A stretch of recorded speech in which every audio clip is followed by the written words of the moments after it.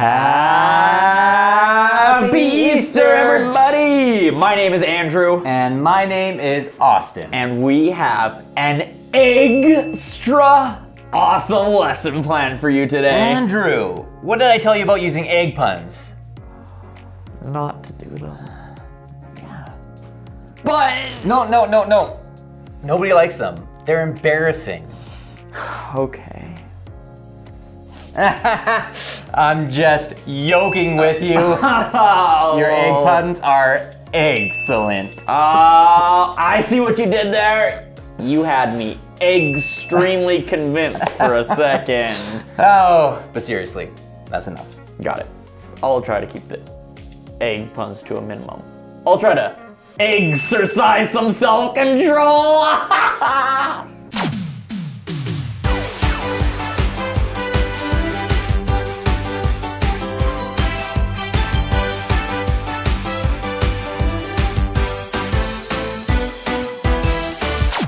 Since it's Easter, we thought we'd put our Easter trivia knowledge to the test. That's right. And what's a better way to do that than with Easter eggs? Ooh. Yes. 10 of these 12 Easter eggs are hard-boiled, which means they're solid inside, but 2 are raw. As we go through the trivia, if one of us gets an answer wrong, we have to crack an egg on top of our own heads. We have to do what? Oh man, the first person to crack a raw egg on their head is the loser. Make sense? All right, well, we're gonna go get on some gear and then we'll meet you guys back here in the trivia lab. Ladies and gentlemen, we are back for another riveting episode of Easter Trivia. I'm here with my co-host, Austin. Austin, what do we have going on today? Oh, I'm excited because we are going to do a few rounds of question and answer. And if we get it wrong, question and answer. We got to do a egg smash on our head. Wow. That is possibly a dangerous situation. Eggs, known for salmonella. Ooh. We could walk home with some food poisoning here. We're putting our lives on the line for this entertainment, so you better like it. Well, let's start with question number 1. All right, question number 1. What color were the first Easter eggs? A, red, B, green, C, blue, or D, yellow? That's tough. That's tough. Well, the sky is blue. The sky is blue. That's what I've always said. But it's not always blue, because at night it's dark. Think about that. I'm gonna go with A. The first Easter egg was red, because red is a cool color. And Christmas. Christmas is Red like is a Christmas red. color. Christmas is red and green. I'm going with red. I'm locked in here. A all the way. I'll go with red too. All right, here we go. Let's see if we got it right. Correct. It was red. Wow. Woo. No egg smashing this time. Look at that. Question 2. I was scared. All right. How tall is the world's largest chocolate bunny? Largest. A, 7 feet. Okay. B, 10 feet. C, 12.5 feet. Or D, 15 feet. See, the thing is I know this, and it's not any of those. Well, it's 18 million feet tall. I know that for a fact. I'm going answer E, none of the above, 18 million feet. I think I just read this the other day, and it is 12.5. Here's the thing, is you're wrong. It's 18 million feet tall. I know it for a fact. I don't know. It's taller than the Empire State Building, taller than everything. It reaches to space. All right, let's see what the answer is. What? Yes! Woo! I told you. I just read it the other day. Pick an egg. So now I have to take one of these eggs and smash it on my head. Right on top. I'm gonna go with this one. I'm going with this one. This one is my gut. My gut right here says it. Here we go, ready, set, ah! Oh. Whew. Hard boiled, safe. You got lucky on that, all right. My head kind of hurts from that. That was, ow. Question number 3. All right. How many jelly beans are produced each year on Easter? A, 16 million. Yeah. B, 16 billion. Okay. C, 16 trillion. Okay. Or D, too many to count. All right. I'm going with too many to count. And hear me out. Yeah. Okay. I can't count to any of those numbers. So by definition, it has to be too many to count. Well, guess what? In that same article that I was reading about the chocolate bunny, Yep. it had the answer. No. So you locked in yours already. It's A. 16 No, million. it's not. All right, well, let's see. Here we go. Ha! You're wrong. But, oh yeah, I'm wrong too. But I thought that's what I read. Maybe you should learn to read, all right? Just unbelievable. I dipped another purple one. I'm gonna go 2 for 2 purple. Here we go. All right, On we're 3. 1, 2, 3. Oh, safe. That hurt though. Oh, wow. Man, Oh. that was a rush. Oh, my hands smell like eggs. Okay. Icky. Here we go. Question number 4. Yep. Which one of these Yeah. is not a Peeps marshmallow flavor? All right. A. Yep. Pumpkin spice latte. No. B. Pancake syrup. C. Root beer float. No. Or D. Maple bacon. That's it. I'm going bacon. You can't have a bacon marshmallow because marshmallows are sweet and bacon is the opposite of sweet. What's that one again? Salty. That's it. No, you've been wrong. I've never been wrong in my life. Name a time when I've been wrong. You've been more wrong than right. I've never been wrong ever. I'm going with A. Oh, it my has word. to be A. It has Your to be A. funeral. All right, let's see. Boom! I'm right. Ha ha ha! I know it. I've been knowing it out here. All right, Man. pick an egg. Okay. Oh. The choices are getting narrow. I'm I'm saying this one right here. No, you're gonna try to trick me. No, I would never trick you. I'm a very honest I already touched person. this one. Man, I got places to be today. I don't want egg in my head. Oh! Whew. Saved again. All right, final question. Here we go. Question number 5. What is the world's record for the most Cadbury cream eggs eaten in one sitting? Yep. Is it A, Yep. 27 eggs in 6 minutes, B, 35 eggs in 6 minutes, C, 43 eggs in 6 minutes, or D, 50 eggs in 6 minutes? I'm concentrating. I think I got it. Can you read the answers again? 27 Yep, eggs. that one. 27 eggs. 27 eggs. Well, In 6 minutes. I feel like my brother can eat quite a lot. Yeah. He can probably eat like triple as me. So I'm sure that there's someone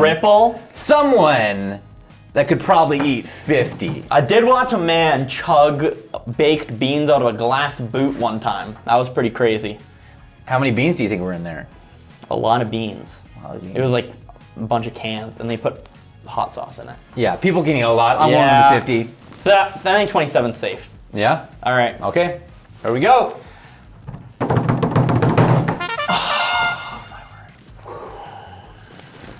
Yes! This is the first time I've ever Yes! been wrong in my entire life. I can't believe it.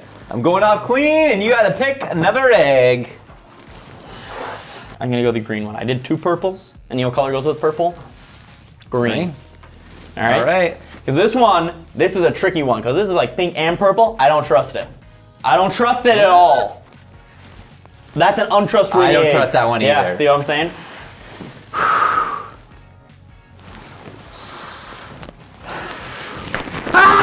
I'm gonna die! It's got. Ew! Oh boy. This has been Easter Trivia. We'll see you next time. Bye! Can you believe that someone ate 50 Cadbury cream eggs in just 6 minutes? Man, I love me a good cream egg, but 50? That's way too much. No kidding. I was more blown away by the fact that they make 16 billion Easter jelly beans every year. I mean, who could eat that many jelly beans? I can eat maybe 10. Oh, hey, man, it looks like you got a stain on your shirt. This is my only shirt. What am I gonna do? Don't worry. Let me get it. Ah! Oh, what are you doing? Ah! That didn't work. I think I have another idea. Your last idea was... Don't worry, this is Spot Rumor where it gets things off real well.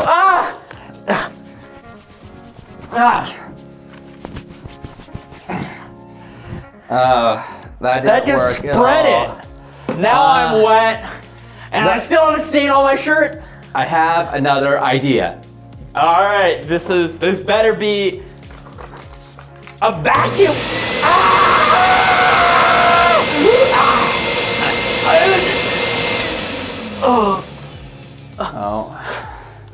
Sorry, man, I really thought that last one would work. On the plus side, this is kind of a good visual of our story today. What? How is me in a stained, wet shirt a good visual for our story today? Well, the stain is kind of like sin. See, sin is when we do things that are the opposite of the way God wants us to live. Things like not telling the truth, taking something that's not ours, or disobeying our parents. All those are examples of sin. Wait a minute. So you're saying I'm a sinner because I got this big stain on my shirt. What? No. But technically, yes. Not because of your shirt though, because we're all sinners, me included. All of us have done wrong things. When we sin, it leaves a mark on us, kind of like a stain that we have no way of getting out of our own.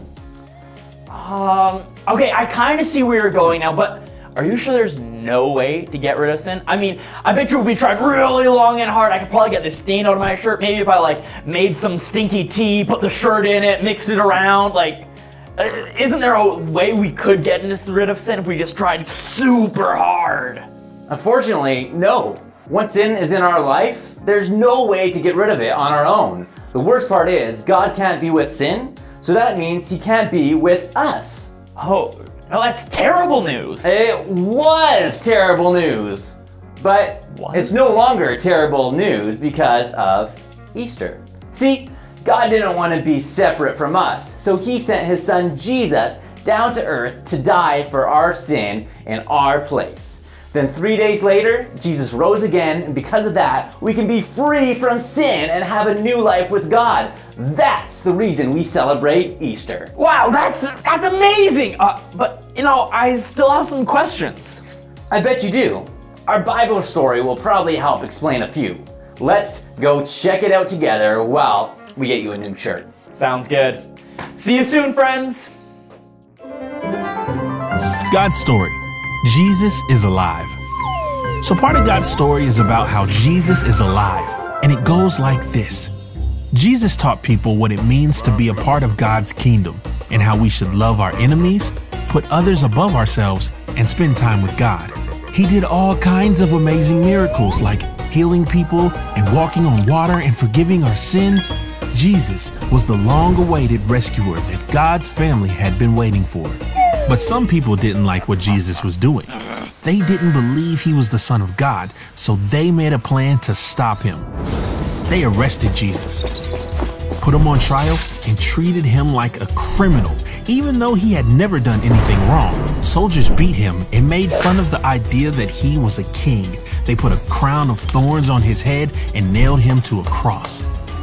Jesus was on the cross as people watched and waited until finally, Jesus said, "Father, I place my life into your hands." There was an earthquake. The sky went dark even though it was the middle of the day. And at that moment, Jesus died. Jesus' followers were brokenhearted. How could this happen? How could their long-awaited rescuer be gone? Some women who knew Jesus, like Mary Magdalene and Mary, Jesus' mom, were there when he died and helped a man named Joseph of Arimathea wrap Jesus in clean linen cloth and place him in a new tomb that was cut out of a rock. A big stone was rolled in front of the entrance so no one could get in or out. A few days later, some of the women went to visit the tomb, but when they got there, the stone had been moved and Jesus was gone. An angel from God was there and said, "Do not be afraid. I know that you are looking for Jesus who was crucified. He is not here. He has risen, just as he said he would." The women couldn't believe it. Was Jesus really alive? Then Mary Magdalene turned around and saw Jesus standing there, but she didn't know it was Jesus. He asked her why she was crying, and she said, "Sir, if you have carried him away, tell me where you've put him and I will get him." And Jesus said to her, "Mary." Then she suddenly recognized it was Jesus. She said, "Rabboni," which means teacher. Then the other women saw Jesus, and Jesus said, "Greetings." The women were filled with so much joy that they hugged Jesus and worshiped him right on the spot. Jesus told them not to be afraid and to go tell the disciples that he was alive. When the women told the disciples what had happened, they didn't believe it, so Peter and John ran to the tomb as fast as they could. They went inside and saw some of the clothes Jesus had been buried in, but no Jesus. The tomb was empty. Later, Peter and John and the rest of the disciples were in a locked room when Jesus appeared. He showed them his scars to convince them that he really was alive. At first, they were afraid, but once they realized that he was real, they were overjoyed. He also appeared to some of them again when they were fishing on the Sea of Galilee, and he even ate with them. And later, Jesus appeared to over 500 people.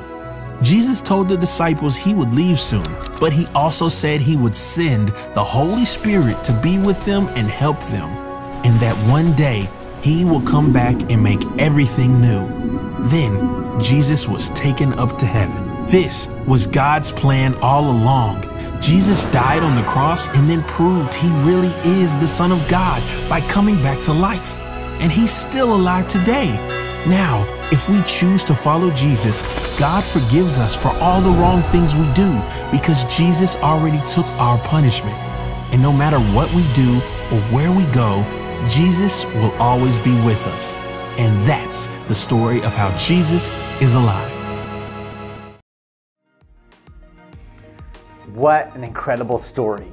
And it's not a new story. It's one that God's been writing since the beginning of time. The Bible says in John 1:1, "In the beginning was the Word, and the Word was with God, and the Word was God." God existed before anything and everything, and he had no beginning, and he has no end. Genesis 1 in the Bible tells us how God created the world and everything in it. After each of his creations, God said that it was good, but after God made his final creation, people, God said that it was very good. Things were perfect until one day mankind decided to do things that was their own way instead of God's way. This is called sin. And in Isaiah, in the Bible, it says, "Your sins have separated you from God." You see, God is perfect, and he cannot be with sin, which means he can no longer be with us. But God had a plan. Jesus. John 3:16 says, "For God so loved the world that he sent his one and only Son into the world that whoever believes in him may have eternal life." And it says in Romans 5:8, "But God demonstrates his own love for us in this: while we were still sinners, Christ died for us." Jesus stood in the gap and took the punishment for our sins, which was death. Then 3 days later, he rose again, defeating sin and death for good and restoring our relationship with God. Because of Jesus, now we have a direct access to God, and we can live for eternity with him. That's why we celebrate Easter. The story of Easter is the most important story in the whole Bible. If it weren't for Jesus, we would be separate from God forever with no hope of forgiveness. But because of his life, death, and resurrection, we can be washed clean and live a new life in Christ. If you've never made the choice to do that, to follow Jesus, we want to give you a chance today.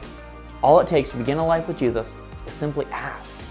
I'm going to lead us in a short prayer, and you can just repeat after me, either out loud or in your heart. So let's pray together. Dear God, I believe that you are who you said you are, that you sent your son Jesus down to earth, and that you lived a perfect life, died on a cross, and rose again.